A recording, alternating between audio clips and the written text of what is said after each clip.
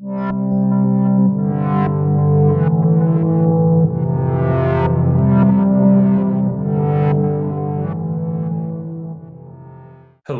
I'm Bretton, one of our MCAT tutors here at Inspira Advantage, where we help students get accepted into medical school and other professional programs. Today, we're exploring the TCA cycle, known by many names like the citric acid cycle or Krebs cycle. This cycle is the cornerstone or center stone of cellular respiration. It's absolutely crucial for energy production in aerobic organisms, like you. Let's delve into the steps of this cycle and understand its regulation and significance in metabolism.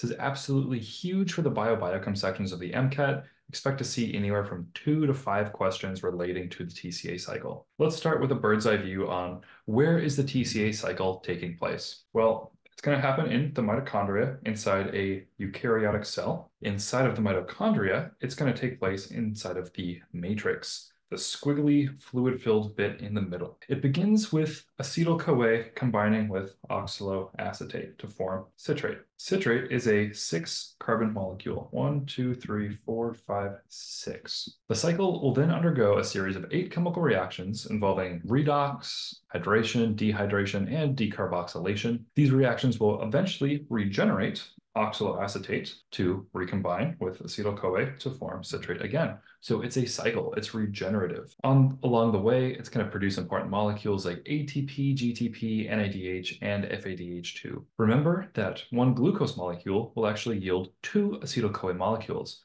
So if you have a single glucose being oxidized, well, it's going to go through this cycle twice. Now, let's break it down with some specifics. So zooming in here, on step 1, we have oxaloacetate, which is a 4-carbon molecule, 1, 2, 3, 4. That's going to combine with acetyl-CoA, a 2-carbon molecule, to make citrate, which we've already established is a 6-carbon molecule. You want to count your carbons. It's going to be very, very helpful to understanding this cycle. So after we formed citrate, we're then just going to isomerize it. We're going to spin it around through a dehydration and hydration reaction. Nothing important is going to be made from here, except we've just kind of spun it. Next, we have something important happening. We're making NADH. Whenever we're making NADH or ATP, this is an important step for the MCAT. And we're going to make this by going from citrate to alpha-ketoglutarate. Notice we've lost a CO2, which means a carbon is gone. Now we have 1, 2, 3, 4, 5 carbons in alpha-ketoglutarate. From alpha-ketoglutarate, we are going to again make another NADH as we go to succinyl-CoA,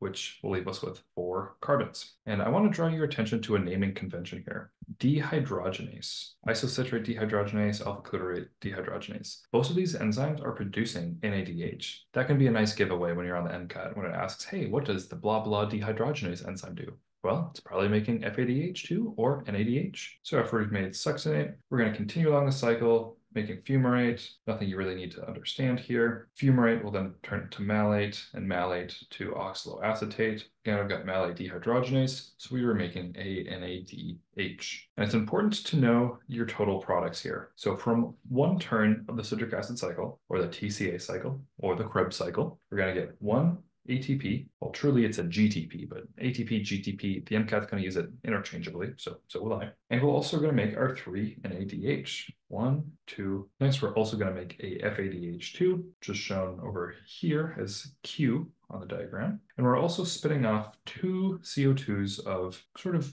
waste that's happening with isocitrate dehydrogenase and alpha-ketoglutarate dehydrogenase. This makes sense. We're losing a carbon from each of our molecules. It's got to go somewhere, so we're going to breathe it out. The TCA cycle is tightly regulated to meet the cell's energy demands efficiently. Key enzymes like citrate synthase, isocitrate dehydrogenase, and alpha-ketoglutarate dehydrogenase play significant roles. These enzymes are regulated by energy status indicators like ATP, NADH, and ADP. For example, high ATP and high NADH, which would mean you have a lot of energy, is going to inhibit these enzymes, slowing down the cycle. Conversely, having low ADP, which would mean, hey, we are low on energy, we should make some more energy. That's going to increase the TCA cycle. So it's an activator. For example, high ATP and NADH inhibit these enzymes, slowing the cycle, while high ADP will actually activate it, which makes sense. If we have a lot of ADP, it means we don't have a lot of ATP. So we need to make some more ATP. Additionally, the cycle is also influenced by the availability of substrates like acetyl-CoA and oxaloacetate.